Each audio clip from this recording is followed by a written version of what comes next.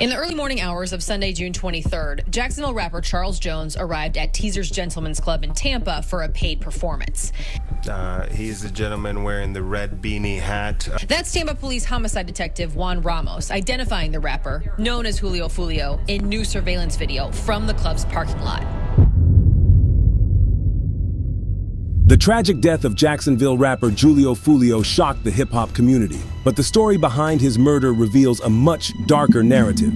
At the center of this chaos is Sean Gathright, an 18-year-old with a chilling connection to the crime. The events that unfolded expose a web of violence, revenge, and cold-blooded calculation, painting a disturbing picture of a young man involved in a fatal ambush. This is the unsettling truth about Foolio's killer, Sean Gathright. Rapper Julio Foolio, whose real name was Charles Jones, was tragically shot and killed in Tampa, Florida, while celebrating his 26th birthday on June 23, 2024. The shooting occurred in the parking lot of a hotel near the University of South Florida. 3 other individuals were injured in the incident, but survived. One of the people who was among the survivors was another rapper from Jacksonville, Omerta. He recently did an interview on Say Cheese TV, talking about the shooting incident he survived while with Julio Foolio.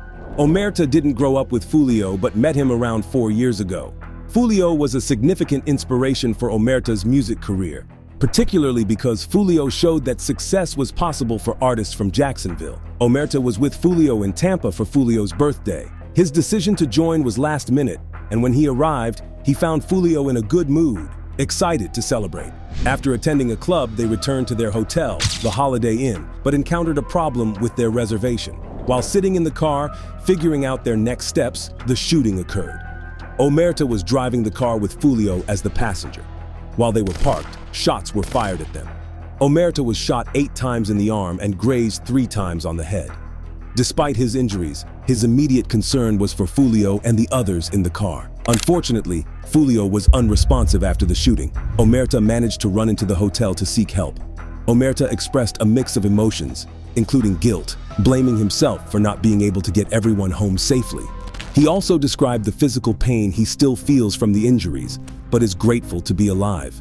The incident made him more reflective and appreciative of life. He also mentioned that after the incident, Foolio's passing had a significant impact on Jacksonville's music scene, leaving it feeling boring without Foolio's presence.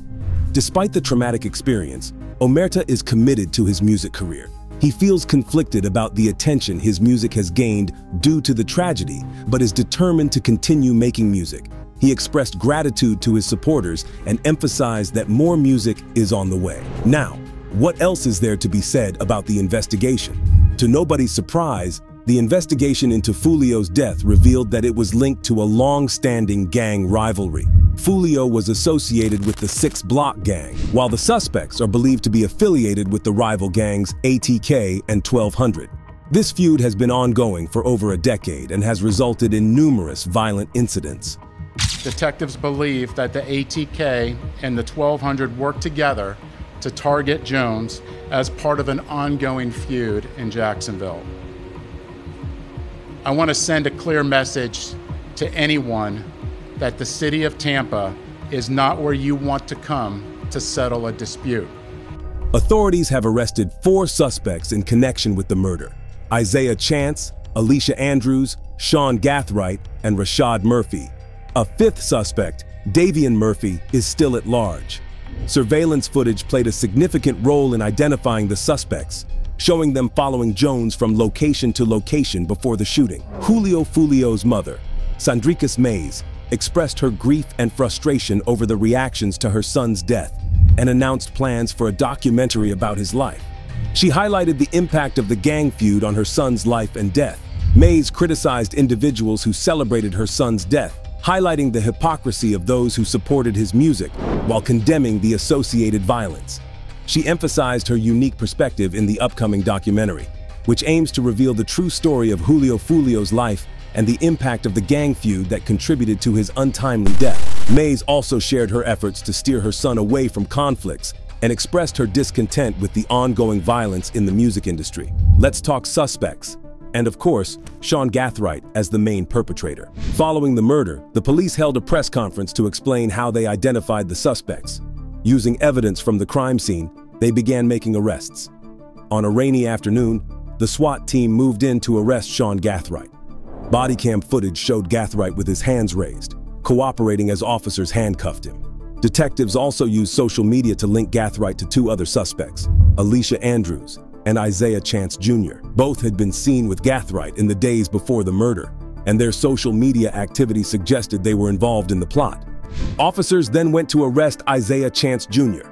During a heavy rainstorm, they surrounded his home, armed and ready, and ordered him to surrender. Chance was quickly identified and detained. The last arrest was Alicia Andrews, who emerged from the same location as Chance with her hands raised and was immediately handcuffed. Both were taken into custody and later booked. The sheriff's office released their mugshots, and the charges against them were severe: premeditated first-degree murder with a firearm and conspiracy to commit premeditated first-degree murder with a firearm, indicating that the murder was carefully planned and executed. Not much is known publicly about Sean Gathright, but we do know that he had previously targeted Julio Foolio. In an earlier incident, Foolio survived a shooting where he was hit in the foot. Gathright was connected to this October 2023 attempt on Foolio's life when investigators found shell casings during a traffic stop that matched those from the earlier shooting. This evidence linked Gathright to both the prior attempt and the fatal shooting in June 2024. Gathright is now facing serious charges, including 2 counts of premeditated murder with a firearm, 3 counts of attempted premeditated murder with a firearm, and tampering with evidence. The additional attempted murder charges indicate Gathright's involvement not only in Foolio's death, but also in the attempted murder of 3 others injured in the attack. The story doesn't end there, as authorities are still pursuing Rashad and Davian Murphy, who have been charged with first-degree murder and 3 counts of attempted first-degree murder. Warrants have been issued for their arrest, and police are seeking public assistance to locate them. During a press conference, police revealed that the arrested suspects are members of the notorious ATK gang and 1200. They also confirmed that Foolio's murder is connected to the ongoing gang rivalry in Jacksonville, a fact that didn't surprise those familiar with the local hip-hop scene. Given that this case is a major thing and the authorities want to prove a point, things are moving forward rather quickly, and we've already seen the suspects show up in court just a few days ago. So, a judge has denied bail for 3 individuals accused in the gang-related killing of a Jacksonville rapper in Tampa. Alicia Andrews, Isaiah Chance, and Sean Gathright all appeared together in a Hillsborough County court on the 8th of August. No bond. That is what a Hillsborough County judge ruled for the 3 suspects arrested in connection with killing a rapper outside of a Tampa hotel back in June. Police say Alicia Andrews, Isaiah Chance, Sean Gathright, and Rashad Murphy followed Julio Foolio while he was celebrating his birthday here in town. Surveillance video shows the moments Foolio was ambushed and killed in the hotel parking lot. In court, the lead detective testified, laying out the events and timeline of the shooting. The judge ordered that all 3 suspects will be held without bond until trial. I'm finding that there is a substantial probability that all 3 defendants committed the dangerous crimes that they are charged with. Right now, 2 additional suspects, Davian Murphy and Rashad Murphy, are also facing murder charges in connection with the crime. Davian Murphy has not been arrested at this time. Tampa Police Detective Juan Ramos, the lead investigator on the case, testified as new surveillance footage was shown to the court. The video came from 2 Tampa nightclubs that Julio Foolio visited before returning to the home 2 suites. Given the significant role video evidence plays in this case, Sean Gathright's attorney challenged its validity during Thursday's court hearing. Once again, there is no actual video or identifiable footage that shows that Mr. Gathright was physically present at Home 2 Suites. Is that correct? Correct. The state presented a picture from Gathright's cell phone taken 1 day after the murder, showing a bottle of Don Julio. The detective testified that, based on gang knowledge, this represents an insult to the rapper Julio Foolio. Here's Gathright's attorney. Were you able to ascertain if my client, Mr. Gathright, was the one that actually purchased Don Julio? No. So anybody could have been at that club and purchased it? Yes, of course. As you could see, the prosecution introduced a photo from Gathright's phone taken a day after the murder showing a bottle of Don Julio. Ramos suggested this was a diss directed at the rapper Julio Foolio based on gang culture. Gathright's attorney questioned whether his client had purchased the Don Julio bottle. Ramos confirmed that they could not verify that Gathright was the purchaser and acknowledged that anyone at the club could have bought it. As the investigation into the murder of Charles Jones, also known as Julio Foolio, continues to unfold, Sean Gathright remains at the center of a complex and high-profile case. With his prior involvement in a shooting and now facing multiple serious charges, including premeditated murder, attempted murder, and evidence tampering, the road ahead for Gathright appears bleak. The evidence against him is substantial, with surveillance footage linking him to the crime scene and connections to ongoing gang conflicts. The gravity of the charges, coupled with the brutal nature of the crime, paints a grim picture for Gathrights' future. Many legal experts and observers believe that given the severity of the allegations and his previous record, a life sentence in prison is almost inevitable. As the legal proceedings advance, Gathrights' defense will have the daunting task of challenging the overwhelming evidence against him. However, with the high-profile nature of this case and the serious charges he faces, the chances of a lenient outcome seem slim.